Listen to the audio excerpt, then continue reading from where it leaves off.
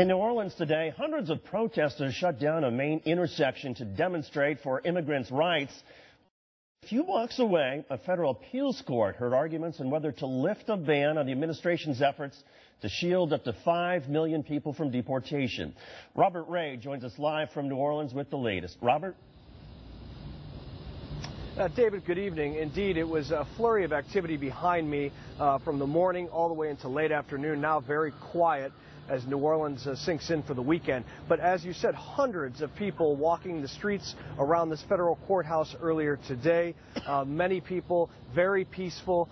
In fact, even those that were arrested, the 14 individuals that sat down in one of the middle of the streets here that were arrested, they were peaceful. This was a planned situation. The police knew that this may occur.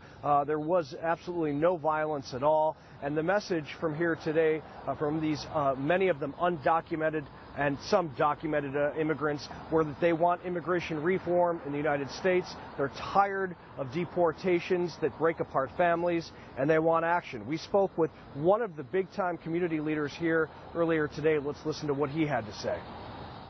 It's not citizenship, it's not a path to citizenship, it's just a working permit. So it's like this idea of that it's amnesty, and it's not amnesty, it's just a working permit that will last 3 years. As you just heard him say, it's not amnesty, it's not a path towards citizenship, it's a work permit. That's something that we heard over and over from the people here today. But you know, there's another place in America that's talking about immigration at a deep level. They've been doing it for years. It's in the North Georgia mountains, Dalton, Georgia to be exact. Let's have a watch and listen at their struggle. Jaime Rangel came to the U.S. with his parents from Mexico when he was 3 months old. I'm a Latino that has grown up eating tortillas and grits at the same time, so I've learned from both cultures. But Rangel, a Latino activist in Georgia, is not a U.S. citizen, though he holds a work permit and a Social Security card, thanks to qualifying for President Obama's first executive action on immigration. Here in the South, we get this misconception that I hear that all the illegals are taking our jobs. The illegals here are not doing anything in favor for us. They're just, you know, they're bad for America. But the city of Dalton has benefited from immigrants from all over, especially from Mexico. Immigration has changed the face of Dalton, Georgia. It's a small town in the North Georgia mountains. In the 1990s, thousands of people from Mexico and Central America flocked here to work in the carpet mills. Today, the city calls this the carpet capital of the world, and there are nearly 50% Latinos holding the population. In my view, I think there's a chance the carpet industry could have moved out of the country years ago if they didn't get the labor force in here that they got. Hello, Jaime. How's it going, man? Republican Mayor Dennis Mock and Jaime Rangel are working together in Dalton to help bridge cultural gaps in their community of 30,000 people. Well, we've got over 90 nationalities represented in this community, and we've worked with all of them. We continue to work with all of them, and it's our obligation and it's our opportunity to assimilate them into our culture and their culture into ours, and that's the direction we need to head. Mayor Mock says his town is in limbo as the back and forth continues over federal action on immigration. I know there are a lot of immigrants that would probably be more active in the community if they knew a clear direction and knew exactly what their rights were, and I think everybody's just waiting for the federal government to step up. America Gruner came to the U.S. in the 1980s because there was little work in Mexico. It took her 16 years to receive a permanent residency. She now counsels undocumented immigrants in Dalton, where she says daily life can be a struggle. So many people come because of the same reason. They want to provide a better life for their children or for their families. And now they're escaping narco-traffic and kidnappings and all that is happening in Mexico and Central America. Gruner has seen families ripped apart by deportation and says there is a need for more Latino leadership in local government here. We have a lot of people that we have served here in the organization, and we have even hosted children that are left without any parents, and it was an example just 1 week, about 11 children without any parents, so we have seen it. Ironically, Dalton and its significant immigration population are in one of the 26 states that are suing President Obama, hoping to block his executive order that would allow nearly 5 million undocumented immigrants in the U.S. a reprieve from deportation. I know a lot of people who are just waiting by the TV or the radio of anything that can come out. Whatever happens, I believe this should have been avoided. You know, and I blame the Republicans and both the Democrats. I blame President Obama when he had power to pass immigration reform, and he didn't. I blame the Republicans because they're doing a lot of anti-immigrant talk and a lot of rhetoric.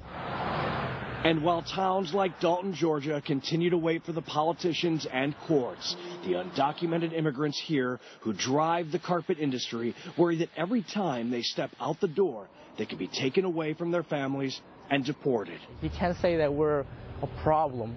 We want to be part of the solution, and I welcome those critics to come to Dalton and see what we've done with the community that we've built.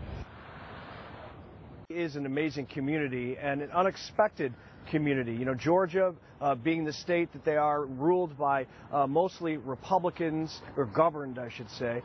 You know, the mayor there is actually a Republican, David, and he hasn't taken anything, any sort of criticism toward him from his fellow politicians around the state. The carpet industry is very important there, and they have really made a great example of how a community with immigrants from Central America and Mexico can come up and work, though there's a lot of work to be done, as we watched. Robert Ray, thank you very much. Joining us now from New Orleans is Congressman Luis Gutierrez, Democrat from Illinois. And Congressman, you and hundreds of other activists were there protesting the Fifth Circuit. Did you hear anything? Have you gotten any reports from the hearing this morning that gives you any reason to be optimistic? You had the lawyer, the chief proponent for 26 Republican governors and attorney generals saying, we don't object that the 4.2 million people that can benefit under the president's executive order stay. We think the president can let them stay. What we object to is that they get a work permit. What we object to is that they get any benefits from their stay. I found that just incredible today. In other words, you can stay and you can work and you can pay taxes, because we don't object to that. But you won't be protected. Well, you described the argument from the proponents as incredible. Did the judges find it incredible? What did you hear them say in reaction to that argument? You know what? I heard the judges ask a lot of questions. But you got to understand something, David. These are 26 Republican governors and attorney generals. They didn't go to the L.A. federal court. They didn't come to the one in Chicago. They didn't go to the one in New York. They came to the Fifth. They had a Republican judge, federal judge in Texas. They had 2 of the 3 judges were Republican judges today, and they made Republican arguments, re-arguing in a court setting all of the ugliness of our immigration debate. So you know what? Here's what I say. We today have made it clear we're ready to take this all the way to the Supreme Court, and it may indeed have to go there, David. Is it your sense that, in fact, this will then be appealed to the full Fifth Circuit? I mean, you sound like you're not very optimistic that this 3-judge panel is going to rule in your favor. The next option would be to appeal the entire Fifth Circuit. Yeah. Look, here's what I know. That today we sent a resounding message throughout the nation. There are over 4 million undocumented workers, and we have said there are those that are on the side of bringing them out of the shadows, having them go through a rigorous background check, making sure they have American citizen children, making sure they've been here 5 years and have roots in their community. There are those that think that that is the way to move forward. And then there were the representatives, the 26 Republican attorney generals and governors who said they can stay, they just can't get a work permit. And so what I think today really means is that we will appeal the case wherever it goes. We will educate our community. Congressman, as you know, Donald Trump has injected the immigration issue with a certain energy over the last couple of weeks because of his hyperbolic statements about Latinos. Do you see the conversation politically starting to cut differently now, given such a high-profile Republican would make those remarks? And is that in some fashion perhaps helping you put this issue in front of so many Americans?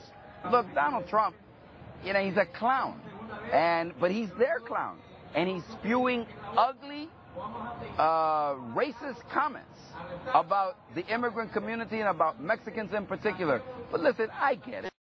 When Donald Trump says Mexican, he means Puerto Rican. He means Dominican. He means Venezuelan. He means all Latinos in this country. And I assure you that that's the offense that the vast majority of the Hispanic community takes in the United States of America to its country. Look, they are moving further and further away from ever obtaining the White House again with these kind of vitriolic comments that go uncontrolled and uncondemned by their own party.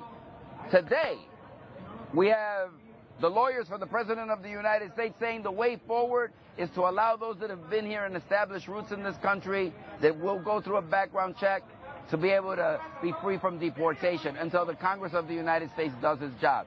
You know, Donald Trump, he's going to be in the debates in the Republican Party. He's their problem. He's Fox News' problem. They're the ones that are promoting them. But I'm going to tell you something. Donald Trump is a voter registration machine for the Democratic Party and for the Latino community. Every time he opens his mouth, people register to vote, and it's guaranteed that they will vote next November 2016. It's going to be, let me make a prediction to you, David, it's going to be an early night next November 2016 for the Republican Party as the states begin to cast their electoral ballots for President of the United States. Democratic Congressman Luis Gutierrez from Illinois. Congressman Gutierrez, thanks for being with us. We appreciate it. Thank you.